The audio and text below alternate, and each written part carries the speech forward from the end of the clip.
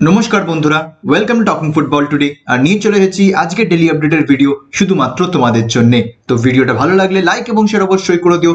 আর তোমরা যারা এখনো চ্যানেলটাকে সাবস্ক্রাইব করোনি অবশ্যই সাবস্ক্রাইব করে দিও ডেইলি ইন্ডিয়ান ফুটবল আপডেট পাওয়ার জন্য। তো চলো বন্ধুরা, আজকের এই ভিডিওটা আর দেরি না করে শুরু করা যাক। তো আজকে প্রথম যে আপডেটটা আছে সেটা হচ্ছে যে সন্দেশ ঝিঙ্গান এবং বালাদেবীকে AIFF এর তরফ থেকে অর্জুন অ্যাওয়ার্ডের জন্য রেকমেন্ড করা হয়েছে। তোমাদেরকে বলে দিই যে আগের বছরে গুরপ্রীত সিং সান্ধুকে রেকমেন্ড করা হয়েছিল অর্জুন অ্যাওয়ার্ডের জন্য এবং সেটা তিনি পেয়েও ছিলেন। তো এবার দেখা যাক যে এই বছর সন্দেশ ঝিঙ্গান এবং বালাদেবী অর্জুন অ্যাওয়ার্ডটা পায় কিনা। যদি আপডেট চলে আসে আমি তোমাদেরকে অবশ্যই জানিয়ে দেবো। নানদালেস এটা একটা বেশ প্রাউড মোমেন্ট আমাদের ভারতীয় ফুটবলের জন্য। তোমরা অবশ্যই তোমাদের মতামত জানিও এই ব্যাপারটাকে নিয়ে। এরপরে চলে আসছি আজকের পরের আপডেটে এবং সেটা হচ্ছে যে আজকে AIFF এর এক্সিকিউটিভ কমিটির মিটিং ছিল। তো সেই মিটিং কি কি ডিসকাস হয়েছে তোমাদের এক এক করে বলে দিই। প্রথমেই বলে দিই যে আগামী মরশুম থেকে আই লিগে 3+1 রুলটা ইমপ্লিমেন্ট হয়ে গেছে। অর্থাৎ আগামী মরশুম থেকে তোমরা আই লিগে 5 জন বিদেশি প্লেয়ারকে অনফিল্ড দেখবে না, তোমরা ম্যাক্সিমাম 4 জন বিদেশি প্লেয়ারকে অনফিল্ড দেখতে পারো। তো সেই ক্ষেত্রে ভারতীয় ফুটবলের জন্য এটা একটা বেশ ভালো উদ্যোগ এবং সেক্ষেত্রে আই লিগে আগে করা হয়েছে এবং শোনা যাচ্ছে যে ISL-এও খুব শীঘ্রই সেটাকে ইমপ্লিমেন্ট করা হবে এবং সম্ভবত আগামী মরশুমেই ISL-এও কিন্তু এই রুলটা অ্যাপ্লিকেবল হবে এবং ফরেনারের সংখ্যা ISL-এও কমিয়ে দেওয়া হবে আগামী মরশুম থেকে। এছাড়াও তোমাদেরকে বলে দিই যে এই এক্সিকিউটিভ মিটিংয়ে আগামী মরশুম থেকে অর্থাৎ 2020-21 মরশুম থেকে ISL-এ 27টা ম্যাচ হবে কি হবে না সেটা নিয়েও কিন্তু ডিসকাস করা হয়েছে। তোমাদেরকে আমি অলরেডি বলেছিলাম যদি 27টা ম্যাচ করতে হয় তাহলে সেই ক্ষেত্রে 3 লেগ ফিক্সচার ইন্ট্রোডিউস হবে প্রথমবার আমাদের ভারতীয় ফুটবলে। কিন্তু এটাও ডিসকাস করা হয়েছে যে এই মুহূর্তে করোনা ভাইরাস সিচুয়েশনের জন্য যেহেতু টাইমটা অনেকটাই শর্ট হয়ে যাচ্ছে ISL এর জন্য, তো সেই ক্ষেত্রে হয়তো 3 লেগ ফিক্সচারটা এই বছর ইমপ্লিমেন্ট করা সম্ভব হবে না। তো সেই ক্ষেত্রে হয়তো AFC কে রিকোয়েস্ট করা হতে পারে এবং এটা আমি তোমাদেরকে অলরেডি বলেছিলাম অনেকদিন আগে যে যদি 3 লেগ ফিক্সচার না হয় তাহলে সেই ক্ষেত্রে কিন্তু ISL AFC এর গাইডলাইন্স মানছে না। তো সেখান থেকেই কিন্তু শোনা যাচ্ছিল যে AIFF AFC কে একটা রিকোয়েস্ট করবে যে গিভেন কারেন্ট সিচুয়েশন এই সময় মানে 3 লেগ ফিক্সচার করাটা প্রায় অসম্ভবই। তো সেখানে যদি AFC সেটাকে অ্যাকনলেজ করে, তো সেই ক্ষেত্রে এখনো সেই রিকোয়েস্টটা অফিসিয়ালি করা হয়নি, তবে যদি করা হয় তাহলে সেই ক্ষেত্রে কিছু না কিছু পজিটিভ রেসপন্স পাবে এরমটাই AIFF এই মুহূর্তে এক্সপেক্ট করছে। তো সেই ক্ষেত্রে আগামী মরশুমে 27টা ম্যাচের ISL হবে নাকি যেরকম হয় 18টা ম্যাচের সেরকমই হবে সেটা কিন্তু এখনো পরিষ্কার নয়। যত দিন যাবে এই ব্যাপারটা আরো পরিষ্কার হবে। এবং তোমাদেরকে এটাও বলে দিই যে এই এক্সিকিউটিভ মিটিং এ কিন্তু ইস্ট বেঙ্গলকে নিয়ে কোনো রকম ডিসকাশন করা হয়নি।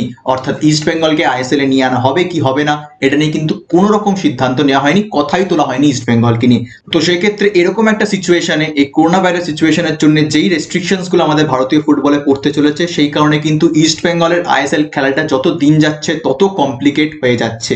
এবং কদিন আগেই কিন্তু আমাদের ওয়েস্ট বেঙ্গলের chief minister Mamata Banerjee personally AIFF এর প্রেসিডেন্ট প্রফুল প্যাটেলকে ফোন করেছিলেন এবং রিকোয়েস্ট করেছিলেন যে ইস্ট বেঙ্গলে ISL কে ঢোকানো হোক।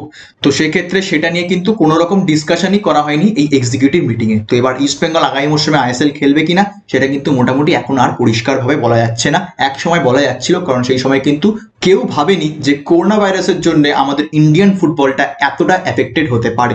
এবং এরকম একটা মুহূর্তে ISLও চাইছে তাড়াতাড়ি লিগটাকে শেষ করে দিতে আগামী মরশুমে, যাতে ফিফা ওয়ার্ল্ড কাপের সময় কোনো প্রবলেম না হয়। এছাড়াও তারা অনেক কস্ট কাটিংও করতে চাইছে, কারণ এই মুহূর্তে তারাও তো একটা লসের মধ্যে দিয়ে চলছে। তো সেই ক্ষেত্রে দল বাড়ালে খরচাও বাড়বে, ক্লাবরাও চাইছে না ISL ইস্ট বেঙ্গলকে ঢুকানো, কারণ তাহলে খরচা বেড়ে যাবে।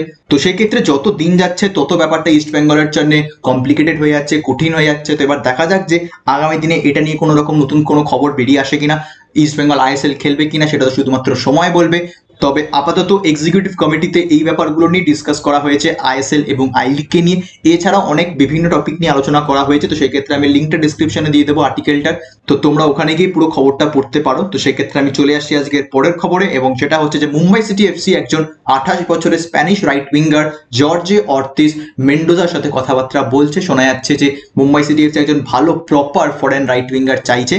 তো সেই ক্ষেত্রে এবার দেখা যাক যে এই ডিলটা সম্ভব হয় কিনা। তোমাদেরকে বলে দিই এই 28 বছরের রাইট উইঙ্গার কিন্তু অ্যাথলেটিকো মাদ্রিদ B দলে খেলেছেন, এছাড়াও গেটাফে আন্ডার-19 দলে খেলেছেন এবং তার পুরো কেরিয়ারটাই তিনি স্পেনে খেলেছেন। তো সেই ক্ষেত্রে সিটি ফুটবল গ্রুপ চাইছে, ডেসপারেটলি চাইছে এই প্লেয়ারটিকে সই করতে। তো সেই ক্ষেত্রে দেখা যাক যে আদেও মুম্বাই সিটি FC তাকে সই করতে সফল হয় কিনা। যদি আপডেট চলে আসে আমি তোমাদেরকে অবশ্যই জানিয়ে দেবো।